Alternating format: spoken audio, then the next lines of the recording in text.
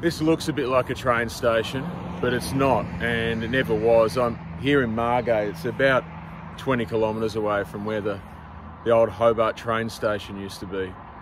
When it stopped taking passengers in 1978, this locomotive was put on the back of a truck and brought down here, placed by the side of the road where it's a sort of a kind of tourist attraction, a fugazi. Because inside the hearts of a lot of people, there's a romantic vision of the past that some people would like to return to, when trains still were the king form of transportation.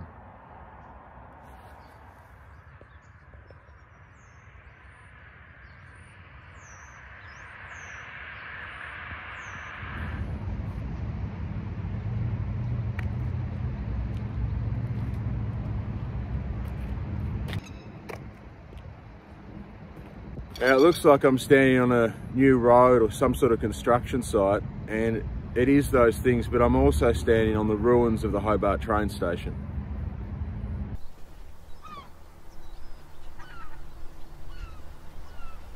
If you go to very old cities like Rome or Athens, you'll find lots of old buildings that have been torn down and restructured into new things.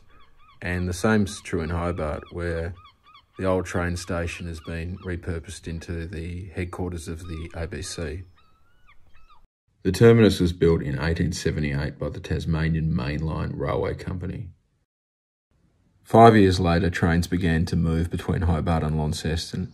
This cut the travel time down from 18 hours by coach to 7 hours. At their peak, in the 1930s, steam trains ran from Claremont to the CBD in 20 minutes. Increasingly, the lines were used for hauling cargo, but in 1950, the Hobart terminus was optimistically modernised. Those in charge had aspirations for how trains would be used by commuters, but by the 1970s, that dream began to wither. As roads got better and cars became cheaper, the locomotives were relegated, and the proposition became uneconomic. Today, everything looks completely different. Where the lines were, that piece of land is now dissected by the start of the Tasman Highway, and beyond that, where the old shunting yard was, is the development purgatory, Macquarie Point.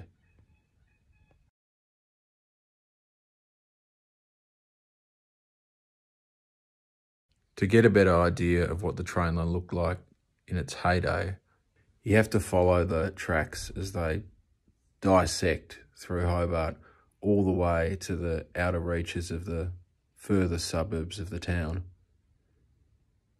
And when you get there, you'll find a monument.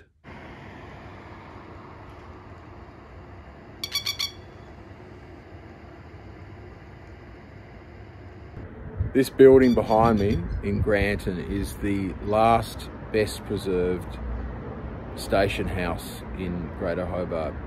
It's fairly indicative of what most of the train stations look like outside of the main one in Hobart proper. The building's surrounded by barbed wire, covered in graffiti and filled with dust. There haven't been any passengers here for a long time, and there probably never will be again.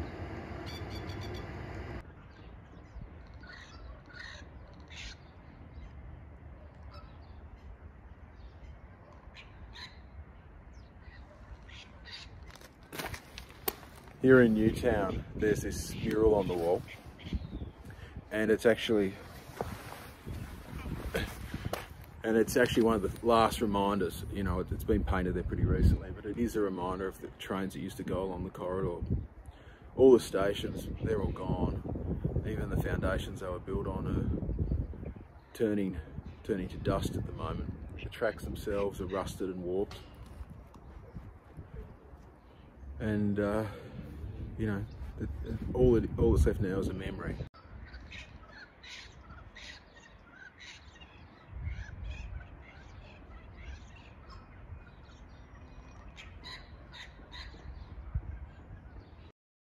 In a panoramic shot of Hobart in 1858, it shows what the place looked like before the central train station was built.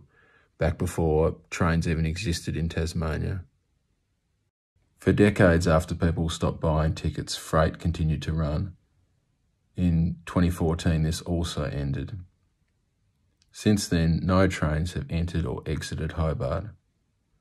Lasting a bit over a century, they now belong to history.